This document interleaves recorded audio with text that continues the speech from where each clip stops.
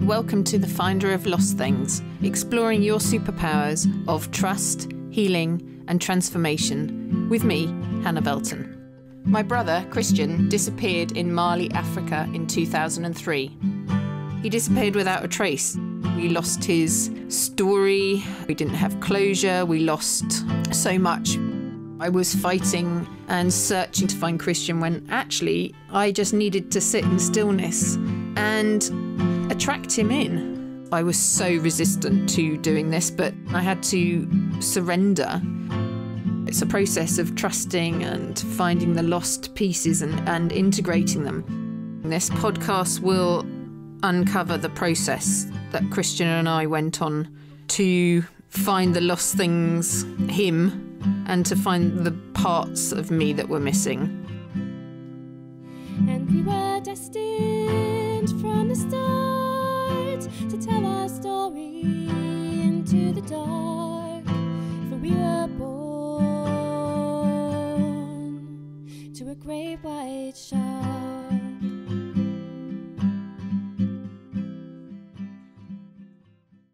Hello, hi, welcome, come on in as usual, come on into the circle.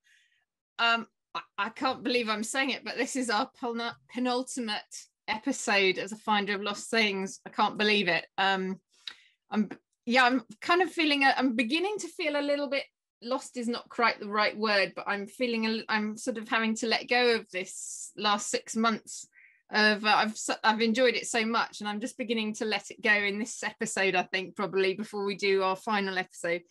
But I have an amazing guest to share with you today, and I'm so happy that she agreed to come on the show. I think it's going to be really uplifting. I think if you are recently bereaved or you are facing a death of a loved one, or you yourself are facing your own death, I think we're going to have a really inspiring, insightful and empowering and beautiful conversation today. My guest is Louise Adams. I'm going to let her introduce herself as to her sort of qualifications for being on the show, really. But I don't even know which episode it was. It was quite early on, but I was talking about Chris's experiences of the afterlife and his death, which I need to say, he was unconscious and he was in the water. Pardon me. And I, at that time, said it would be wonderful. I'd really love to speak to a death doula, somebody who has sat with patients maybe, or somebody who's sat with people who are dying and they know the sort of dying process, and you know, to have somebody on who could really bring comfort and I suppose explain a little bit for me as well what Chris might have experienced. So in less than a few months, Louise Adams, who is, I would call her a death doula, and I know she has been called a death doula before, but she magically appeared in my life, and I just thought I can't not ask her to come on the show. So I did, and she has. So I'm going to welcome Louise now. Hi, Louise. I know Louise is from Wales, the land of the dragon. So hi, thank you so much for joining me. Honestly, my heart is, I'm so pleased you're here, and I feel this episode is much needed. So yeah, do you want to just give a little introduction to yourself, your sort of background, and why you're come to be on the podcast? Absolutely. Hi, Hannah. So as Hannah said, my name is Louise Adams. And what a gift to be invited here by Hannah, and what a divine gift from her brother. I'm sure that he's connected us both, and I'm absolutely sure that he's done that. So you know, a big nod to him as well for inviting me here to share this beautiful space, you know, because they don't leave, and that's what I'm hopefully here to share with you all, and to lift you all out of that the immense sort of grief and sadness that we feel when we're earthbound. So as Hannah said, you know, we've been gifted with the opportunity to meet in this life, which is simply beautiful, and what a beautiful synchronicity. And whether, when Hannah said, you know, I've been looking for a death doula, and I was like, oh, here I am. So so I'm from the land of the dragons, so Wales in the UK, where we were all beautiful Welsh energy to sprinkle in here today. And so my experience of working in end-of-life care has been a simply beautiful journey, and again another synchronicity journey as well of how I got there. So I've been working for our NHS, which is our healthcare in the UK, as an NHS paid therapist, which is incredibly rare. To be an NHS therapist, so we are a rare breed, and I'm certainly glad to have been part of this. So I walked into our cancer hospital. I was a Reiki master teacher and healer with already some years of experience behind me, and felt a calling to walk into my local NHS cancer hospital and ask if I could be of service. And it was a leap of faith, and it's without a doubt one of the greatest leap of faith I've ever made. And it's brought me to a place of, you know, incredible privilege of being able to sit with people at the end of their life for the last 18 years.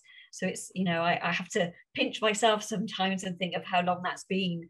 So I've worked with adults with cancer on their journey, from diagnosis to end of life. I've also worked with the families and the relatives who were left behind. So I work a lot with them with the healing process, and working through their grief and sort of helping them back into the world of the living, because they still have to stay earthbound.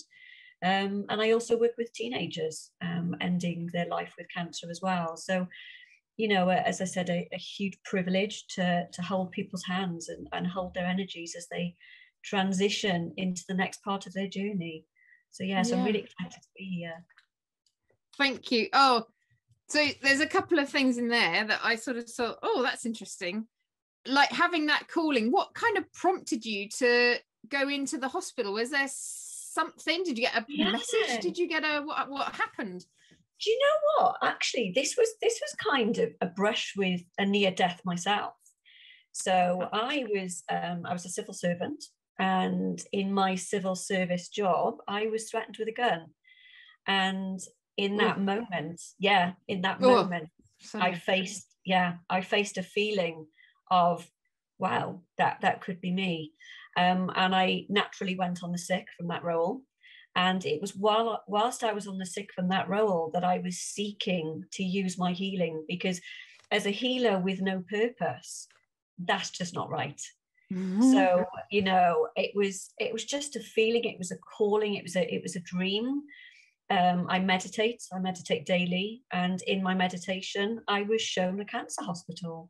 So it was just as much a shock to me as it was to the people that I walked into that day, and literally walked in and said, I'd like to be of service. I'm a healer.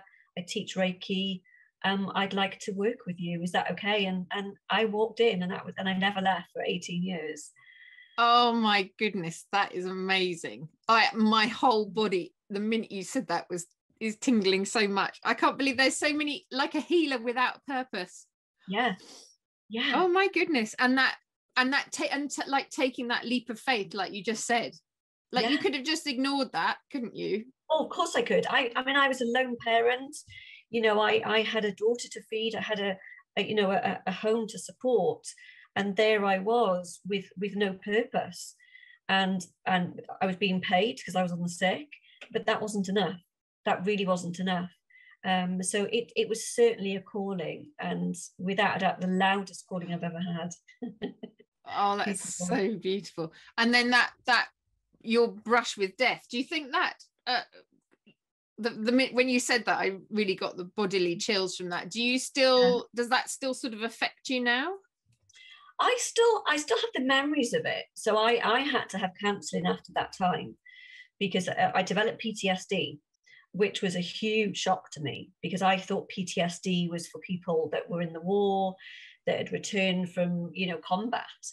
And to realize that I was in a process of PTSD myself, I think that was the tool that I then ran with as the healer in the cancer hospital, because what I recognized very early was that patients or the relatives develop PTSD because they're saying goodbye to their loved ones. And I really honestly believe that I was meant to have experienced this to deepen my work as a healer of service to others. And it's been where I've been ever since. Thank you for sharing that. Yeah, I mean, that's similar to me. I mean, that's why I do what I do now. And if Christian hadn't gone missing and what have you, none of this would be happening at all. Absolutely. So when you say that, maybe I should talk about it now, just because you've mentioned it, the trauma response, because I held my sort of trauma in hugely, and it was actually the last thing that I was prompted to release. So how did it manifest in yourself? So for me at the time, it was actually very subtle. Mine appeared in the physical body, because as a healer, I think I'm so used to processing my own hurt so quickly, because that's, as a healer, we're taught to do that. So because I heal mentally and emotionally very quickly, my system had to resonate with that somewhere. So I developed physical symptoms. So I became physically poorly. And I remember my doctor, who knew me very, very well. He knew that I was a very sort of very capable healer, if you like, you know, and he always said to me, you know, if there's anyone I'll never treat for stress, it'll be you, because you're so resilient. And there I was with all these physical symptoms, so severe headaches, nausea, you know, sort of, what do they call it? When you're looking around for danger. So you become hypervigilant. Yeah, hypervigilance. I developed this hypervigilance. And I remember sitting in my doctor's surgery and he said, has anything happened to you recently? And I was like, I don't think so. I had a divorce a couple of years ago, and that was fine because that was meant to be. And I'm a lone parent. And he said, anything else? And I sort of said, well, I was threatened with a gun about 6 months ago. And he was like, stop, talk to me. And I read it like a story, because I processed it. And there it was. And he said, and there it is. So I had a physical manifestation of it. And I now recognize that in me, but more importantly, I recognize it in others. So when I'm working with the relatives that are left behind, as the healer, I work with them to release this grief and trauma. And that's what I've become known for. So, yeah. Oh, yeah. There's so many layers to grief, isn't there? And huge. And holding it in the body is it's so painful, so damaging. It is. And that's what I did. I wasn't aware that I was holding it in. I think I was just aware that as a lone parent, I had to get on with it. And I know a lot of our relatives say that to me. I have to get on with it. I still have to be a mum or a dad or an uncle or an auntie. They still have to have a life. I recognize that. And that's where I can step in with my therapies and my healing and say, right, let's take you out of that journey of pain, to that full healing. Yeah, because I mean, I've had clients who, so many people, they experienced a bereavement, but at the time they just couldn't grieve. Yes. They had to go back to work. They had a family. They were the strong one in the family, so they couldn't be seen to grieve. And it comes out like COVID's been great for that, It comes out years, decades later. It really does, and that's what I see time and time again. So I will often say to people, just let it out. In the Western world, if you like, we are so inept at grief. We're not taught to grieve. We are, as a society, certainly in Britain, we've got the stiff upper lip, onwards and upwards. We've even got these ridiculous memes, keep calm and carry on. They're sold everywhere, and you have these you have these subliminal messages, keep calm and carry on. What does that even mean? That means keep calm, hold it in, don't you dare grieve. So for me as the healer, I'm consciously aware of that all the time. and sort of telling people through the language patterns that we see, don't keep it in. Do not hold your grief in. You know, be like the other cultures that wail and grieve and shout and scream and get it out. But we're not conditioned. We're really not conditioned to be that way. No, we'll talk about that a bit later on. The other thing I just wanted to pick up from your intro, you've worked with lots of different ages of patient. Yes. The question that came into my head was, I mean, I know Christian was young. He was 27 when he died, when he passed on over, whatever the term is. But are there differences in the attitude towards death between the ages? Because you've obviously worked with teenagers, like, is it that a huge subject, or can you give me a sort of rough idea? It's a huge subject, but I can see it down into, again, the expectations and life that happens as an adult. You know, we've got mortgages, we've got families, we've got people to leave behind. You know, an adult when they're passing away is consciously sort of working with their family. How is this going to work, and how's that going to work, and blah blah blah. A child going through death is just, it sounds really strange thing to say, but one of the most beautiful things to see, because children don't hold on like adults do. And for me, that has been one of the most beautiful gifts in my time in end of life care, is the teenagers, the young people that die, they don't hold on so much. Their body is newer, so the body is newer, and I think that's something to do with it. But I think that acceptance, that they know they're closer to the beautiful place they came from, that's what it feels like to me. So when I think about children, and my heart goes out to people who grieve for children, for me, the children are the safest in all of this. They are the ones that transition into their near past. They're closer to where they came from. So for me, I've sat with children as they've died, and it's the most beautiful experience. And I know that sounds such a strange thing to say, because I've got one ear on the parents. You know, I've got one ear at sometimes listening to their grief, but I'm also holding the space of the child who's so almost, how do I say this without, making this sound wrong, but almost excited to go back to that beautiful place of freedom from a body that no longer works, because they're back with their soul. They're back with the soul without a broken body, and they understand that more than adults do. So it's very different. Oh, that's amazing. I hadn't ever thought about it like that, but that's so true. So true. Amazing. Absolutely. So your brother would have been the same. He was young. Yeah, 27 with the devil may care attitude most of the time. So that childlike energy that he still has. Childlike energy kept him in the childlike spirit. So I firmly believe, having worked in the end of life with those children, is that they're so close to that beautiful spirit energy, that child vibrant energy, that they're happy.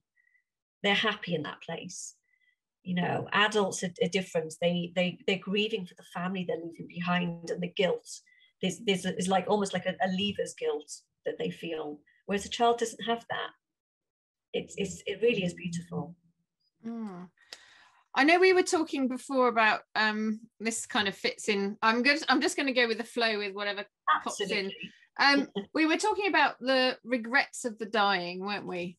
Yeah. Before we move on to the sort of process of dying, we were talking about that last time, and I didn't actually ask you for your comments, but I know I asked you to sort of have a think about maybe what are the main sort of regrets maybe of people when they're dying, which can help us live. Absolutely. And I would say, I've spoken to so many people, or listened to so many people as they take their final moments, and their biggest regret is they didn't live. That is without a doubt the biggest regret. We have this life and we don't live it, and there's that, there's lots of analogies and memes and things these days, isn't there? And it's, live every day like it's your last. And we hear of these sayings, but they are so true. They are so true. And I think that's the biggest thing people say is, I wish I think for a lot of people, and generations make a difference as well. So a lot of the older generation, again, were conditioned to be that stiff upper lip, and to not, if you show love, you show weakness. You know, if you show tears, you show weakness. And yet for the ones that are living in those final moments, they hear their family say sorry, you know, the word sorry. And again, as a society or a societal norms, the word sorry is seen as a weakness. And yet it's the one thing I hear the most is, I'm so sorry.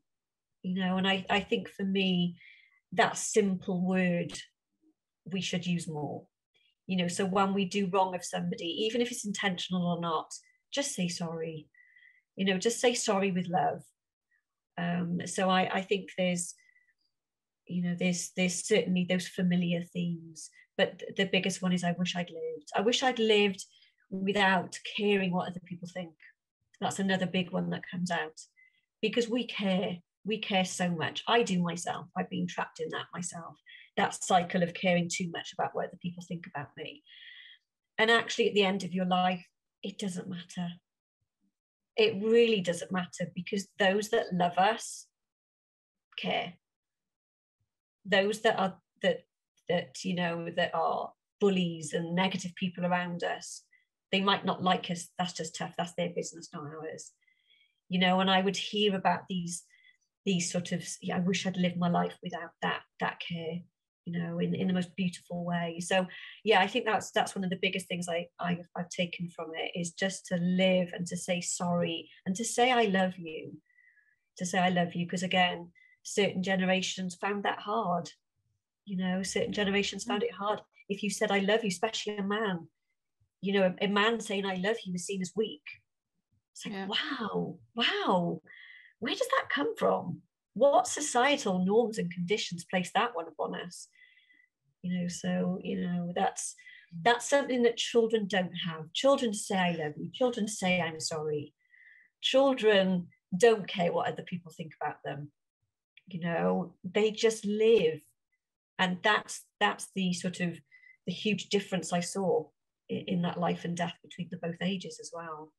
So it's beautiful. Yeah, there's several things in there just from Chris's point of view. I mean, Chris lived his life as he wanted to live it. Good. Certainly lived life to the maximum. When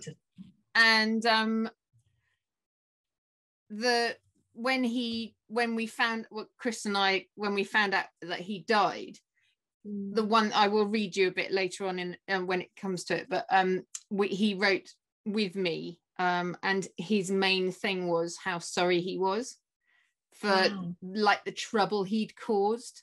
Yes. Obviously now we've moved on and it's not a problem, but like he was so sorry. That was what his letter was mainly about. And he also talked about what it was like on the other side, which we will talk about. But yeah,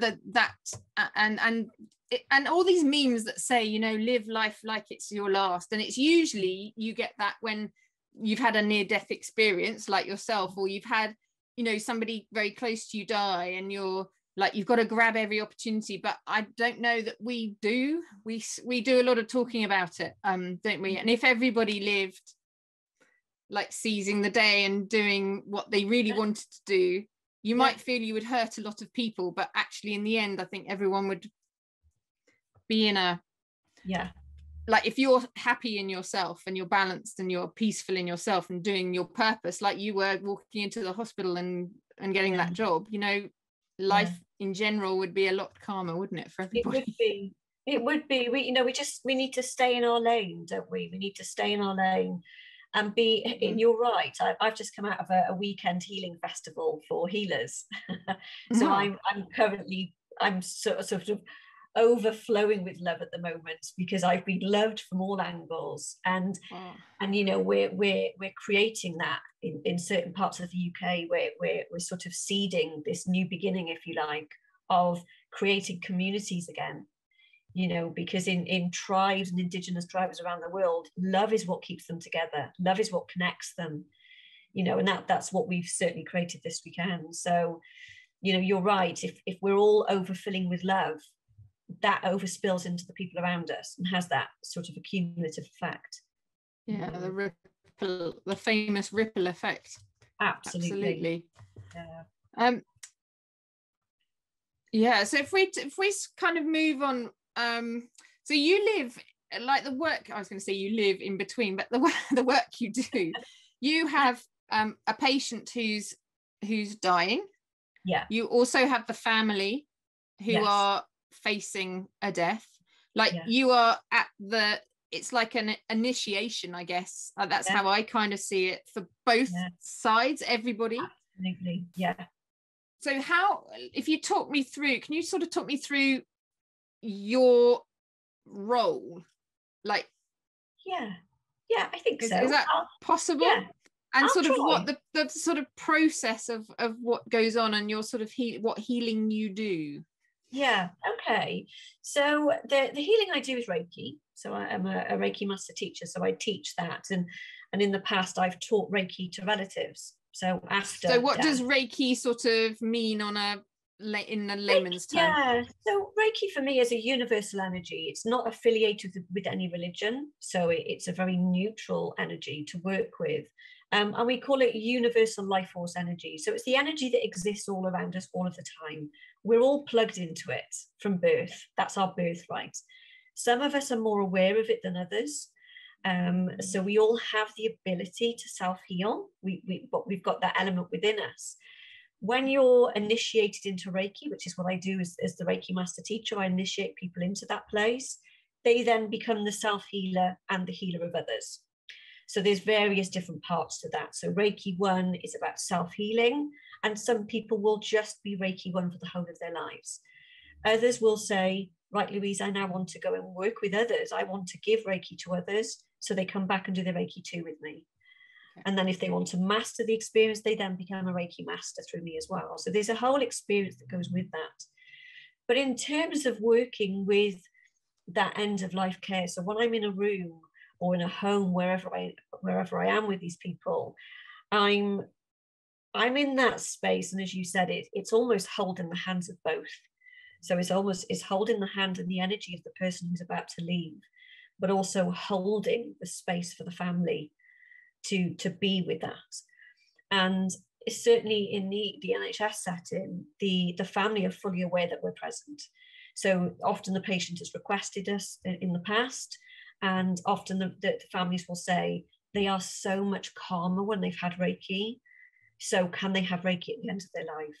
And that is beyond doubt the biggest privilege ever, to be invited into that space, especially when I've been invited into people's homes as well, which is even more profound and even more beautiful. So I'm going to talk about the home because I think that's where it's at. So when people are home in that beautiful space of theirs, I will sit with the patient and just hold their energy, and I will go to where I'm guided. And when I say guided, you know, it's not some mystical woo-woo, it's that just feeling of where does this person want me to hold them right now as they leave. And when you say holding someone, can you describe that, what that means? Yeah, of course. So it may be that I literally just hold their feet. It may be that I just hold their feet and just sit with the energy in the physical body and hold them physically. Okay. Or it might be that if a particular person is very, if the person I'm working with knows about energy and they know about the chakra system, for example, I've worked with people's chakra systems before and worked with their energies and just held their system. And that's probably a whole new conversation because that's a whole new realm of itself. So I will go to where I'm guided. So I will either hold them physically, which 9 times out of 10 is what I will do. So I will have my hand on their body somewhere. It might be the feet, it might be their heart. Very often I feel called to their heart energy because that's where the fear is at the end. So for some people, when they're holding on and they're fearful, I'll hold the heart and I'll hold their hand. So I'll literally hold their heart energy. And I sit with that person and work with healing. and the person takes that off you.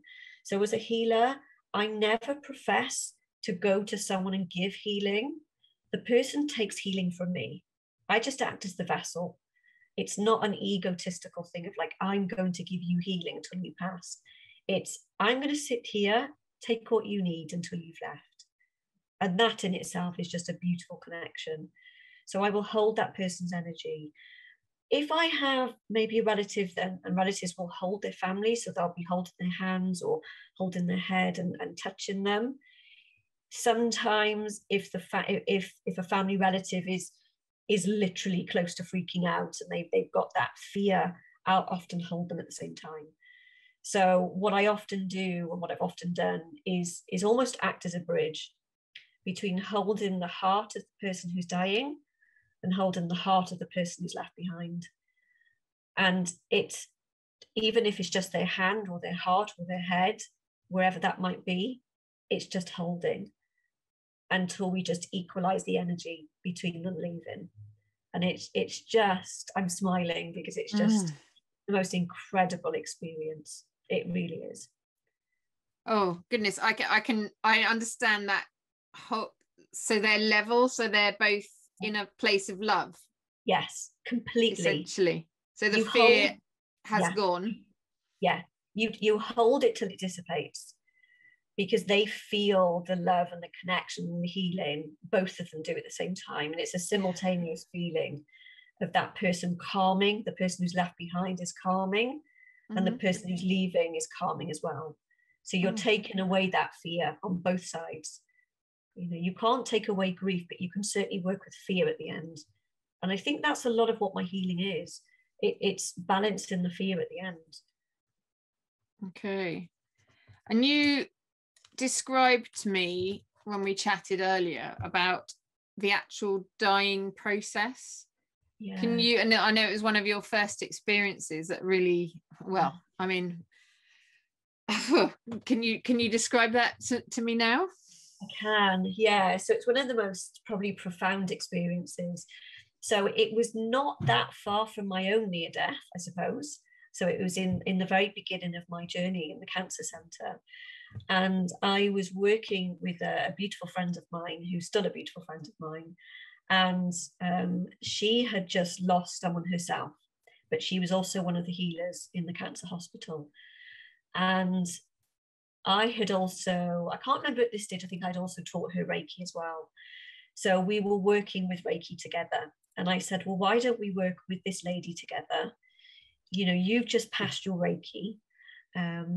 Let's do this together. Let's share the experience. And without a doubt, it was the most profound death, I think, you know, in all of them, because it was my initiation myself into that. And I work with the chakra system in the healing. So we work with the 7 main chakras. There are many more, but we work with 7. So we work up the body, if you like. So if you could liken this, and if you could imagine, for those of you that are listening, that the root energy is round about the hips. Then you've got the sacral energy, which is round about the waist. Then you move up into the solar plexus, which is diaphragm area. Then into the heart, which is where you'd imagine the heart to be. Up into the throat, which is where we express our truth. Then into the third eye on the forehead, which is our reality and our imagination. And the crown is at the top of the head. And the crown for me always represents that leaving space. And this is what I now know from working here. So the root energy for me is the body energy. It's the physical body that's going to be left behind.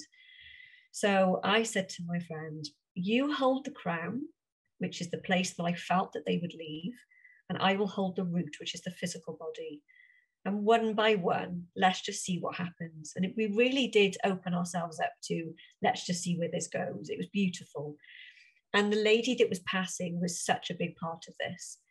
Even though she was no longer verbally communicating with us, her energy system communicated so clearly. This is why I stay doing what I do. So towards the end of life, people are often very aware of the noises that the body makes. And that can be quite distressing for the family.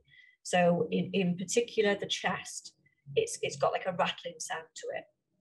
And it's not a very nice word, but they call it the death rattle, which is an awful word to use.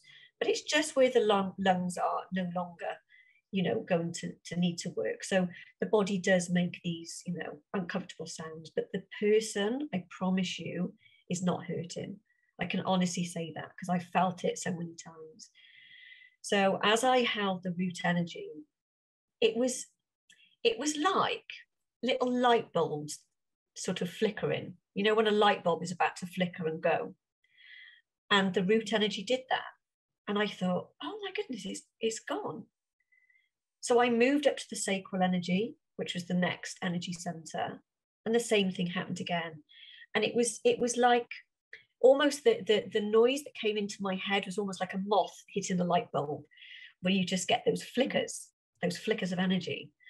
And this light bulb was sort of flickering, you know, making the little sparks, and then it would dim and then just go really gently. And then the same for each energy center. Solar plexus did the same. The solar plexus is the seat of our soul. It's our life force energy. So it's a huge part of us. So that took the longest, because that's the one of the biggest energy centers that we have. But again, it was just beautiful, and you could almost see the colors of the energy system as this was happening as well. So it was, you know, a sort of kaleidoscope of color for us as the healers. But for the person, for the lady that was passing, it was such a beautiful feeling of acceptance. And just one by one, these light bulbs just dimmed so gently, and then just went quiet. But the feeling was one of lightness for her, was one of full acceptance, was relief. You know, for her, it was like, oh, I'm leaving. I'm going to the place. I'm going back to my soul energy. You could almost feel her excitement. So she had excitement, she had awe and wonder. And yes, she felt the person she was leaving too. She felt that too. But she also felt this acceptance of like, this is okay, I'm fine. And then all of these energy centers closed down. So I then almost didn't have a purpose anymore, because I was still in the physical body. And my friend had the crown, which is the top of the head, which is ultimately, to me, the place of that connection to source, to universal energy all around us. And she left through there. And it was just the most beautiful experience. Beautiful. Oh, goodness, thank you so much for describing it so beautifully. I feel like I'm entranced by you and the experience. You also told me, I don't know if you want to explain as well, the reaction of loved ones when they find it hard to let go. Yes. I know you had an experience that you described to me. Would you be able to share that? Of course I will. It was the same experience. So it's the same person, and without a doubt this was why it was so beautiful, because it taught me how immensely powerful grief is. Because what happened was, as she was leaving and she'd left, we didn't hear anymore her body. So we had almost zoned out completely of her physical being, because she'd gone. But what happened, and it was beautiful and sort of shocking all at the same time, of that transition to hold between life and death. Because as she left, and of course the breathing had stopped, we were holding her energy with such awe, and we were looking at each other. And I looked at my friend, knowing full well she'd been recently bereaved herself. And I looked at her and just nodded and said, "Are you okay?"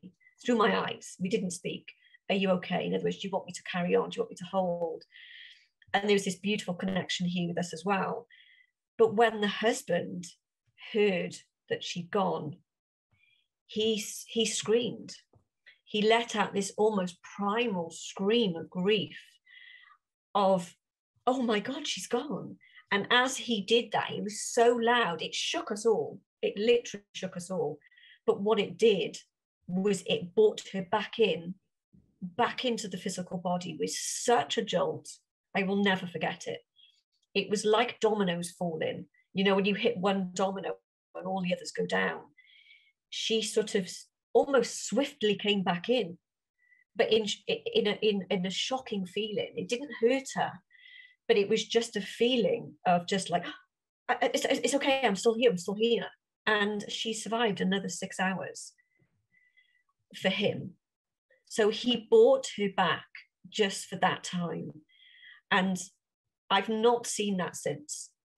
That's extremely rare, because what I don't want to give is the unrealistic expectation that if you do that, you can bring your people back. You know, because we have to be realistic with grief at the same time. Mm-hmm. But to stand in both of those worlds, for me, was just, wow, the power of physical grief. You know, the power of grief to sort of not let go. But she had gone. She was so ready.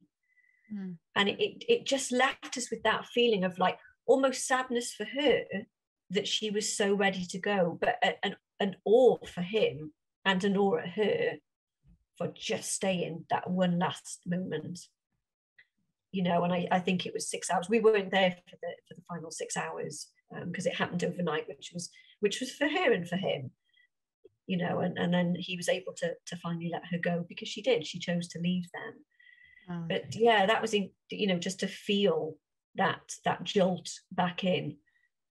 But the knowledge as well that she would have gone so peacefully. Mm-hmm. And that's what you normally see, is it? That's sort of that first experience you had, you've seen that replicated again and again, have you? I have done. I suppose I have seen that, because, you know, not always in that direct way. That was quite unique, because we were part of that experience. But I think certainly the power of grief to, it's so hard to verbalize some of these things. It really is. And I'm trying to do it justice by putting it into words. She was just able to hang on that little bit longer. Whereas other people I've worked with know when the relatives have left the room. So I also have experience of relatives so the person who's passing away doesn't want their relative to see them at those final moments. And I categorically know that the person can also choose to leave. And I've seen that more. I've seen that much more than I've seen that first story. So that first story of him pulling her back was quite unusual, you know, but the other way round is more normal. So we will sit with patients and work with patients, and often the patient will say, I don't want my family to see me die. I don't want them to witness my death. Mm-hmm. And through time, we've often said to people, you will know and you will choose. And that's all we can say, because you can't prescribe that for people. So we will often have that sense of like, don't worry about it. The right thing will happen. But I know from the people who've gone, the relative will be with them for days. And I mean days at a time. They haven't showered, they haven't brushed their teeth, they haven't eaten a meal. And the nurses will come in and out and say, please go and have a break. But they will stay. And one in particular sticks to my mind. And she would not leave the room with her daughter. And I kept saying to her, you have to nourish yourself first. You have to. Because if you're going to say goodbye in the strength that you're going to need to say goodbye, you're going to need to live. And I know that seems a really strange thing to say, but you have to be alive to say goodbye. Mm. Because otherwise you're going to pass out, you're going to be ill, and you're not going to be present.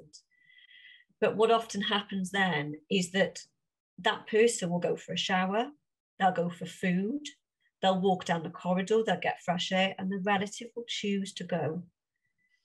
And for me, I take huge comfort in that, because it's what they want. Mm-hmm. But I know from the relatives I work with and the family that are left behind, the survivor guilt that people feel in that moment, they carry for the whole of their lives. And as the healer, I'm always saying to people, they chose. Please don't feel guilty, because they chose to go when you weren't in the room. So please don't carry that around like luggage for the rest of your life, because trust me, that was divine timing. That was deliberate. you might not like that, and that might not sit with you. And I'm quite blunt with people, because you have to be honest, that will not sit with you. But I'm telling you, that was their choice. So the memory you have of them is living. Ah, okay. Yeah, I get that now. Definitely. So when we if we now move on to the grieving side, because I know you have a beautiful quote, which I will let you say, about what you think grief is for. Remind me. You said it a couple of times, actually. Grief is for us, not for them. Yes, absolutely. So, yeah, you know, the grief we hold, can you sort of, I know you want to say stuff about grief and how you know you've seen a good example of grieving, and what your thoughts about grief. Yeah, so again, grief is not something we're taught, which I think is wrong. You know, when you consider, if we're being pragmatic, that the only guarantee we have in life is that we're all dying for the minute we're born. Yeah. You know, so that's, I know that's very blunt and very direct, but it's also very realistic. And I think for me, it's very true. And I think that we have to learn the cycle of life and death. You know, so certainly for my daughter growing up, that this is why, bless her, this is why my daughter had so many animals growing up. Because from a very young age, I wanted to teach her about the cycle of life and death. Because I know that every child goes through a phase of realizing, and the child will, all of a sudden, the child will get to a certain age and they're no longer closer to the place they came from. Mm-hmm. They're more in the physical world as they get older. And all of a sudden, I remember my daughter doing this, Mum, I'm frightened to die and I'm frightened of you dying. And it's that conversation we all have with young children. But I think the perspective that I've gained from working in that end of life care is that, and that's why I can afford to be pragmatic, that it is the only guarantee we've got. So the way we need to approach this going forward is to be taught how to grieve. You know, to be taught that we have to grieve, that we have to let it out, that we have to process it. You know, we also live in a very diverse, culturally diverse world, and different cultures have different ways of dealing with grief. So some cultures will say, you know, death is a much better place. So you've got, you know, I almost admire sometimes, and certainly working with different cultures as well in my experience, certain cultures will face death with almost an angelic perspective of acceptance and sort of, you know, acceptance that this is okay. But we survive in the West, you know, and I keep going back to this because our Western culture is to fear death, is to bottle up the grief, is to not feel it, is to not process it. So I think, you know, in itself, it's such a huge subject, but I think we need to be realistic and talk about it. You know, have grief circles that people can come together and sit in circle. This is something that I will probably do more of going forward, is to sit with people and say, welcome to the circle. Let's talk, let's open up, let's share, you know. So it's a huge subject in itself. So is there anything in particular that you want me to touch upon? Because it's huge. Yeah, I mean, I know we're having a missing brother, you have that ambiguous loss, so you don't know whether to grieve or not. You obviously are grieving, but you don't want to grieve because you know he might walk through the door, you know. There's that and that grief got so stuck. So my journey was literally facing my grief and actually going through it, and I know how frightening it is.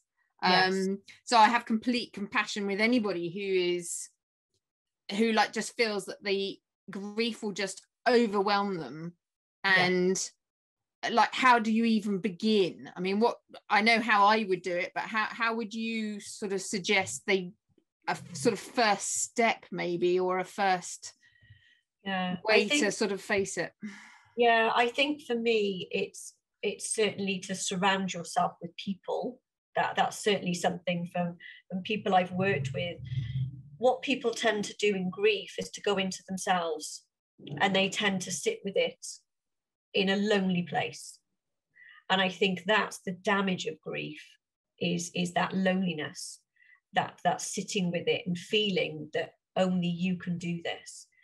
But actually, when I look at different cultures and the way different people experience grief, sitting in community, you know, and I don't mean, you know, rocking up and making a tribe, although you can do that too, but I mean, it's about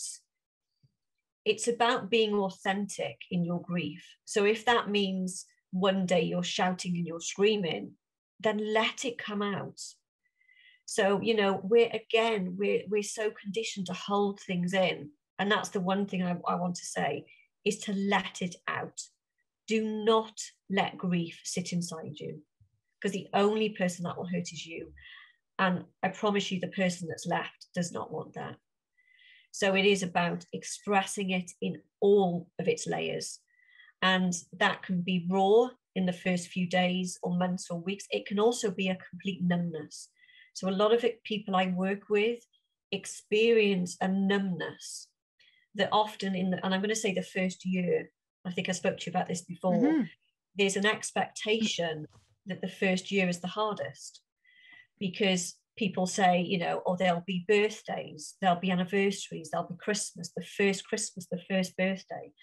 And what tends to happen then is community arrives for you in that first year, if you're lucky enough. So friends will phone you. It's their birthday coming up. What can we do? What would you like us to do? And people often put a plaster on it and say, let's take you out and forget about it. But I almost want to say to people, sit with them in that time. And instead of saying, let's go out and forget about it for the night, how about to sit with it with somebody and talk about them? You know, talk about them and just let it out. So what I've often found is that the community essence of like, how are you in the first year, can often, it's a band-aid. It's a band-aid fix. Mm-hmm. It's the second and the third years that are the hardest, because that's when people step away. That's when people think the first year is done. They'll be okay now. They've had a year. And as you said earlier, Hannah, certainly in our culture, you go back to work. You can't afford to be off with grief. I've got a dear friend of mine at the moment who's grieving, and she had to be back in work within a week, otherwise she doesn't get paid. You know, so we have that conditioning around grief that's just wrong.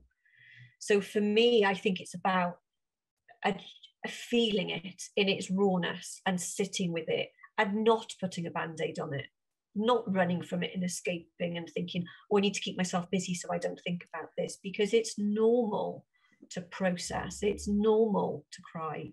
It's normal to fall apart at the seams. Okay, but I just want to almost give permission for that to happen.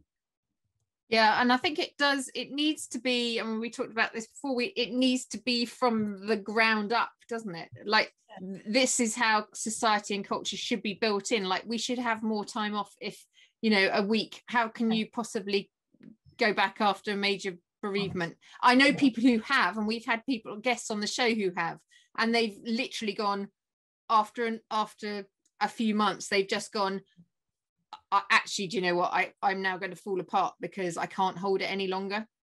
And we need to have it from the ground up, a real revision of what grief is and how we hold it in the Western society, and how we have a community and we all come together, like we've been in a circle in this podcast for the last 6 months, you know.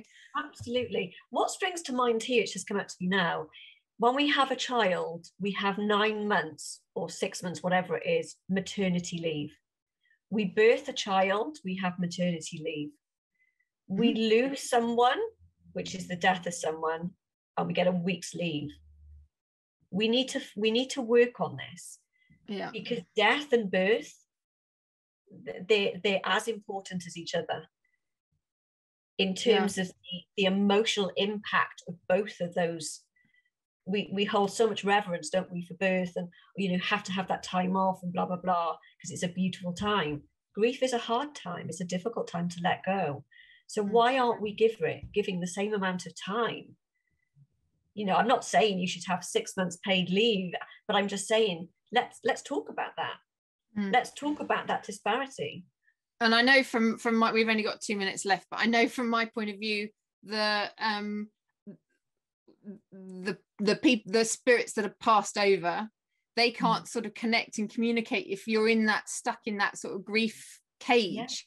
And I know we talked about they wait for us on the other side of our grief. Absolutely. And that's when we can connect, and that's when we can, like Chris and I have done. Yeah, absolutely. You know, the time is different for them. It's time for us is a man-made construct. Time for them is the same. So they're still there. They're still there, just waiting for us to almost vibrate at the frequency of love again. And when that's all it is.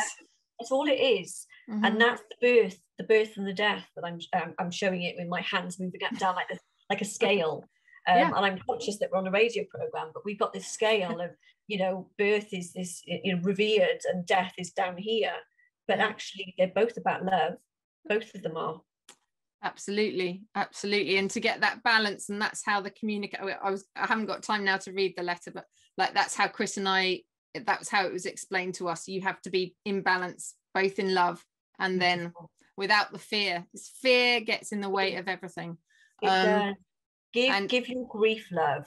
Give your grief love. Yeah, and love yourself. And love yourself in the process of your grieving. Don't berate yourself. That's what we do. We berate ourselves. I shouldn't be still upset. I shouldn't still be grieving. My God, yes, you should. And you can be grieving for, and the longer actually you don't accept it, the longer the grief stays there. So you have to let it flow. Anyway, we have run out of time, Louise. Thank you so much. We covered so much, and I hope everyone enjoyed that. You know, the show notes will be available tomorrow, and the transcription at finderoflostthingspodcast.com. So thank you so much, Louise. Where can anyone find your work? Give us a quick sure. So I'm a little bit hidden on social media. I'm a bit of a nightmare for it, just because I work with word of mouth. So my therapy name is Just Be Therapies online, and I think my website is Louise at Wherever You Are Just Be, because I couldn't find a name that was short enough. My name is Just Be, but so wherever you are justbe.com is where people can find me. But yeah, just connect with me, and you know, if I can help anybody, certainly in that process, then I will. That's what I do. With love. Bless you. Thank you so much, Louise. That was amazing. So that's it's going to be our last show next week, and we have Laura Gardner, who was on our first show, who actually created our theme tune. She's going to be on with me, and we're going to do a look back at all the last 6 months and try and work out the processes and trying to pull all the threads together. So I'm so looking forward to that. So thank you to Louise, and lots of love, everybody. I'll see you next week. Bye. Thank you for listening to The Finder of Lost Things. I think we've been triggered so long and so hard by COVID, and it's going to carry on. People are getting used to stillness, and they're getting used to more solitude, but how do you use that time for the highest good? This process that we're going to explore will bring back the joy and purpose to life. That wholeness, you know, that sort of harmony and flow and togetherness. People are really ready to find their lost parts now. You can find me at hannahvelton.online.